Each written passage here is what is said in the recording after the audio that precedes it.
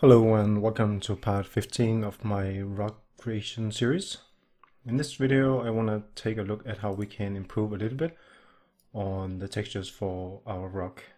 And in this scene I've taken that original sized rock here and I duplicated it one time and scaled it up, and then I also duplicated one more time and scaled it all the way down.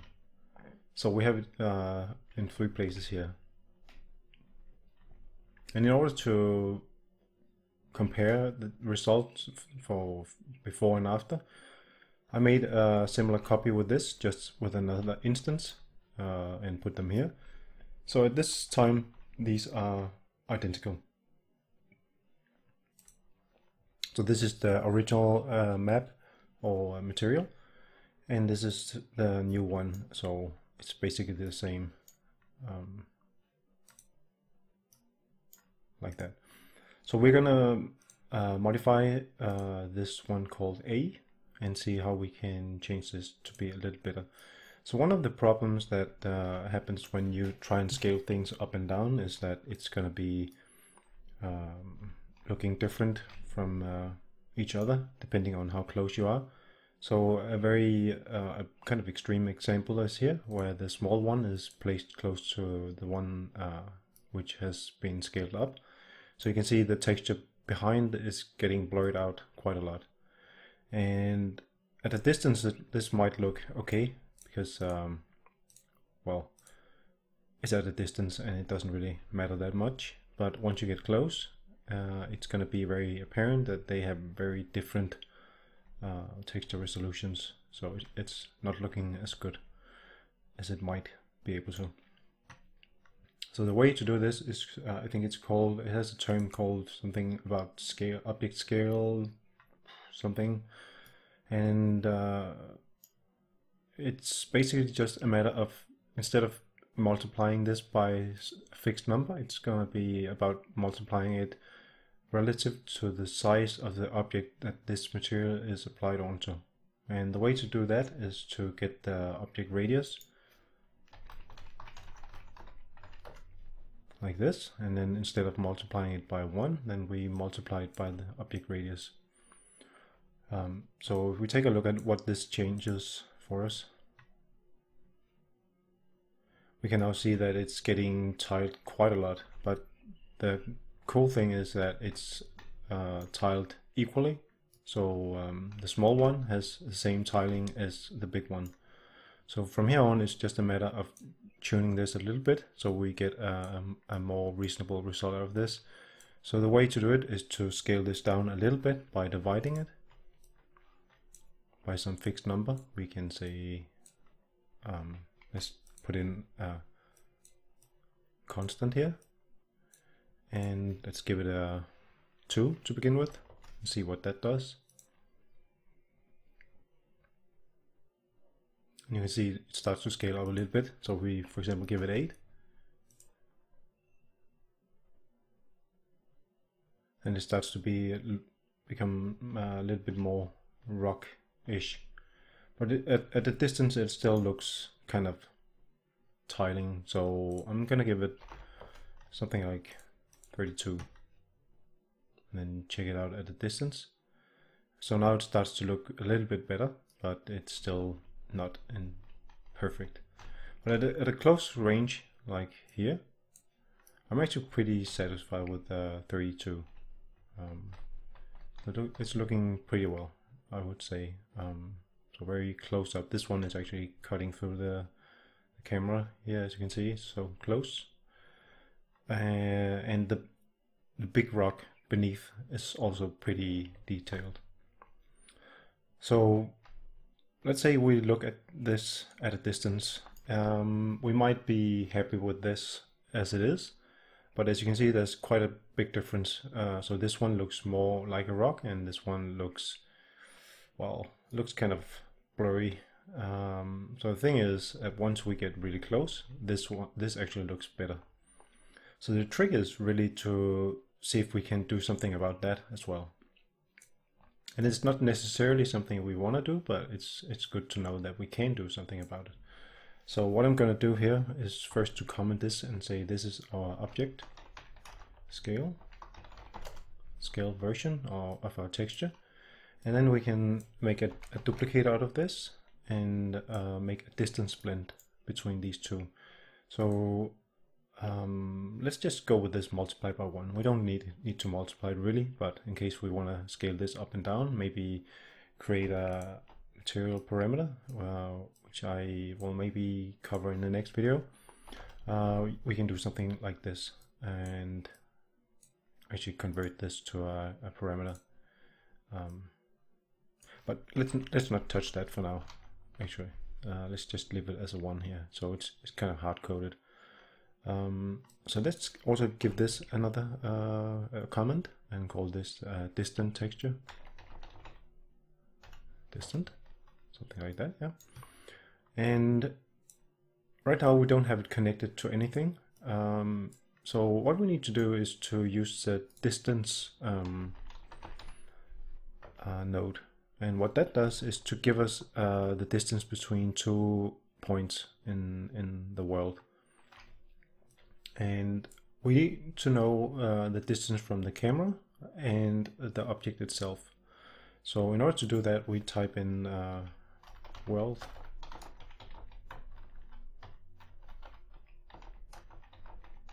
position is all the way at the top, this one.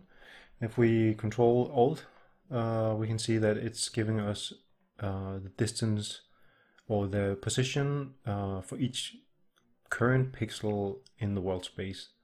So it's not like it's the center of the object, but it's every pixel in world space.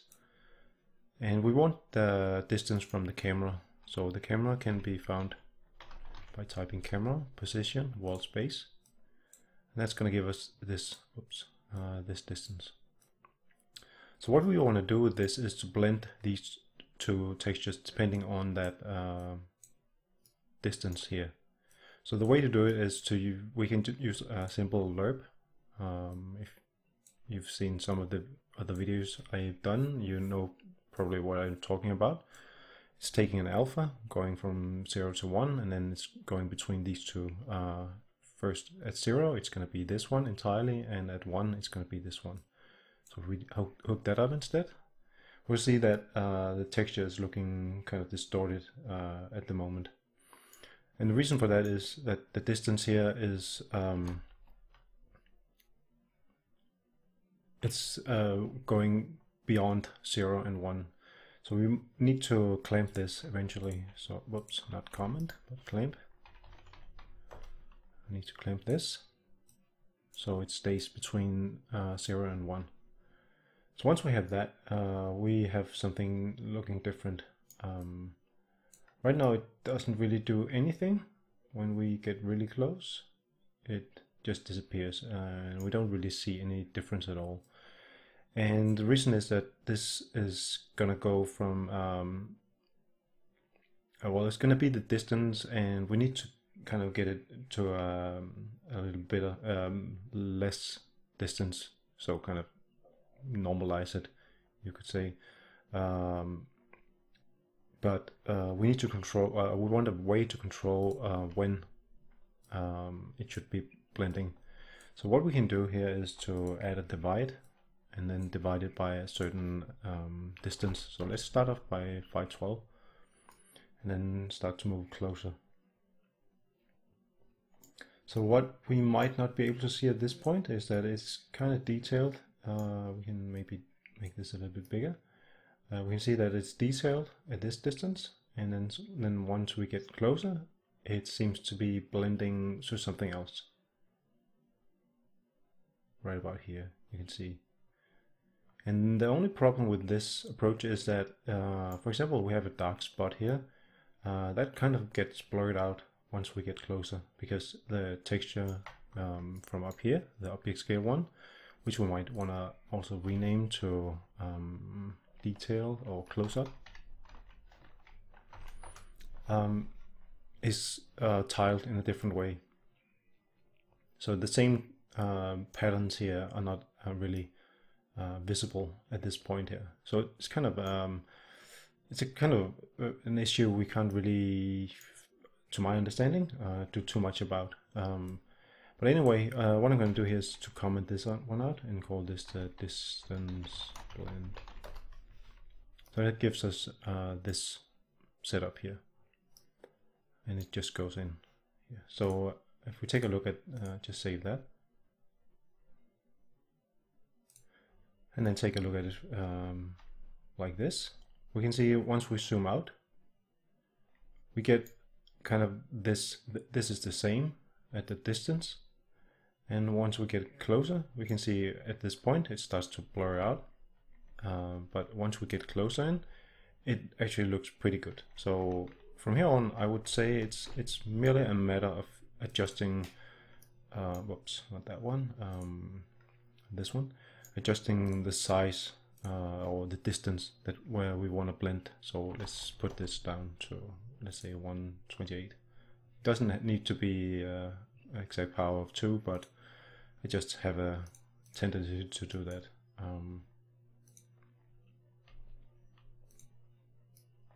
So let's see, here it looks pretty. Okay, so yeah, I don't know.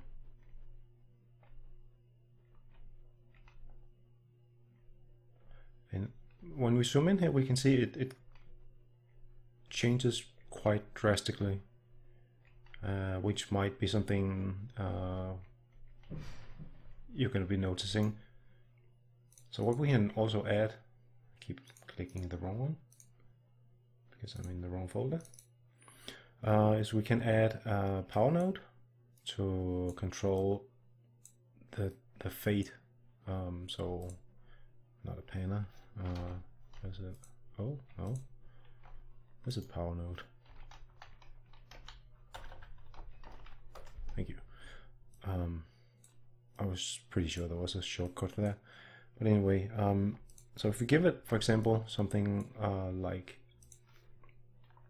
4, and then when we zoom in, we can see that it changes at this rate here.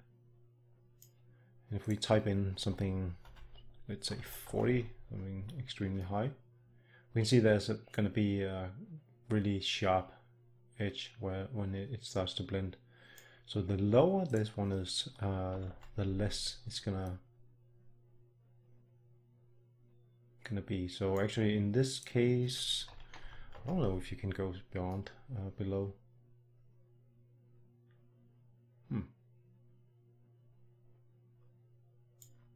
Interesting. I never tried that. Let's see how that looks.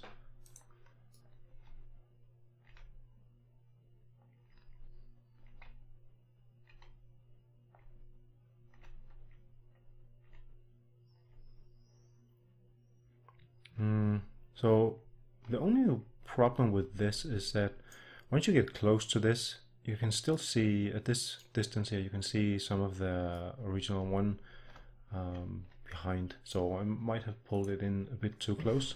So I'm going to take this maybe, let's say 200.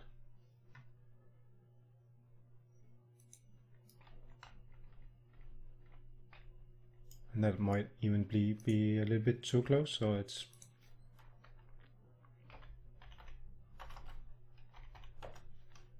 I guess this is the value you can play around with. And as I said in the beginning, it's not necessarily something you want to do. It's all a matter of what you want to accomplish. So when that is set, you can still tweak this a little bit by, for example, instead of saying this should only tile once, then you can say maybe it should be tiling 2 times to make it a little bit less obvious. So you can see now this one changed at a distance. So once we get closer, you can actually not see that much of a difference. You will have to know what to look for. And up close, we're still getting a little bit of a blend between the two, but it's still looking reasonably okay. So what you can also do is to play around with the way you blend, because this blend method is not necessarily the best one. So actually Epic, they provide a different node for this, detail texturing, which takes in a diffuse map, which is corresponding to, I believe, this one, and a detail diffuse, which corresponds to this one, or maybe it's the other way around. And then it also takes a scale and diffuse intensity, and also handles the normal and detail normal and normal intensity. So it basically takes both the diffuse map and the normal map and makes it blend in between the two. So instead of using this one, or we could maybe, but to be honest, I haven't really tried this one. I would say what I did instead was to open up this one and then take a look at what this part does here, because this is the texture for the detail diffuse, and this is the texture for the diffuse. So I thought maybe I could just borrow some of that logic and see if I could get something better out of that than just using a lerp.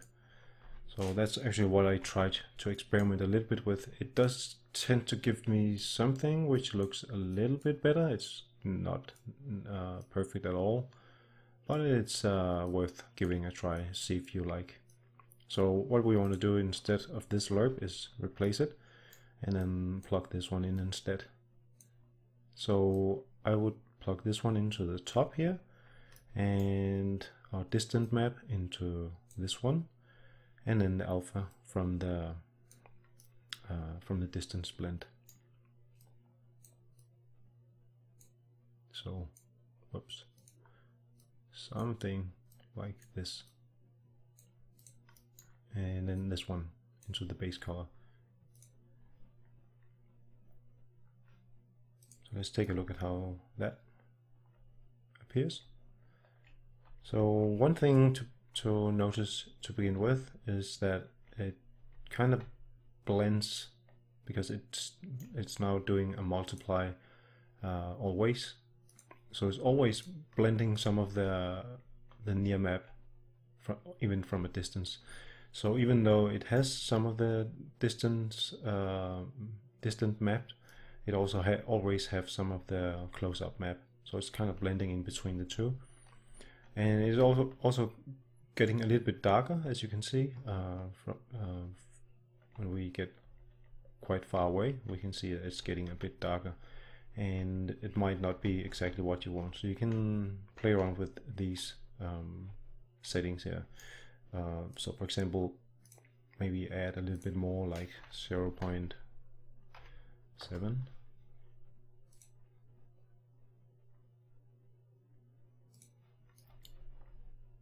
And it's still a little bit, you want to look at it when you zoom in and see if the color changes too much. And with 0.7, it seems to be looking a little bit better. But to be honest, I haven't spent too much time with this. I just wanted to experiment with this a little bit and see if I could get something which was kind of blending in between both object scale texture and also a distant blend.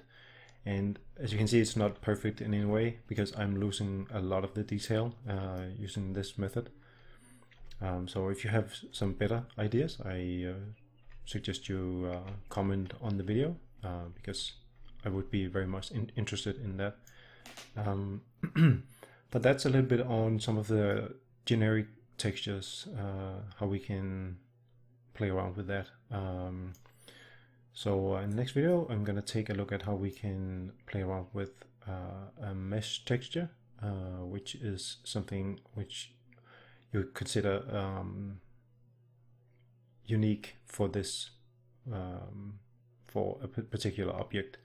So by that I mean it's a texture that you can't, like we do here, scale up and down with the UVs. But something that needs to stay exactly where it is.